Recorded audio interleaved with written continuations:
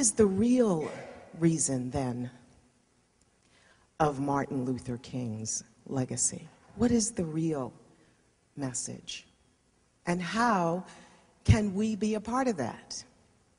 You know, there are some folks who say, now that the United States has elected an African-American president, Barack Obama, that racism and bigotry and all those things, we're past that. We also know, based on studies, that the millennials, of which many of you are a part, see diversity and don't see it as a problem. That's a good thing.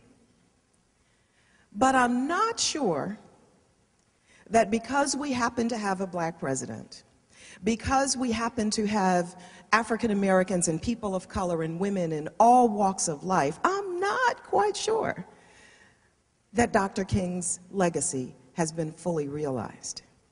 In fact, Mr. Mandela happened to say this, and I want to make sure I get his quote exactly right. He said, "A nation should not be judged by how it treats its highest citizens, but rather how it treats its lowest citizens." Would you agree with me that we may still have a little work to do? You see, when we're reaching out to learn about other people, when we want to understand, sometimes we're going to make a mistake. Sometimes we're not going to pronounce somebody's name quite right. But if we catch ourselves and say, you know, I really want to know how to say your name correctly, can you work with me? Do you think you might have just made a friend?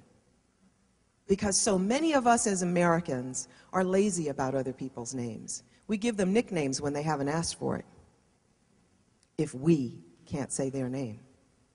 How many teachers and educators send a negative message to their students because they either don't call on them because they can't say their name, or they give them a nickname or say their name wrong?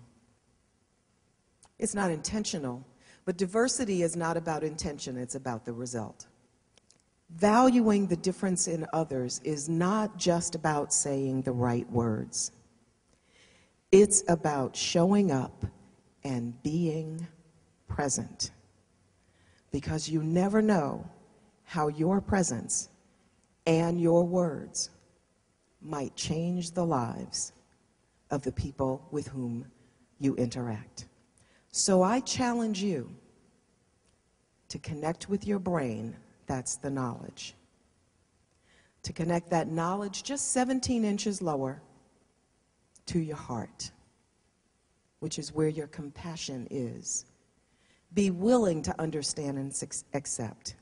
And then most importantly, lean into your fear and find your courage to speak up and make a difference here at Elon, in this community, in this state, in this country, on this planet. Because if not you, who?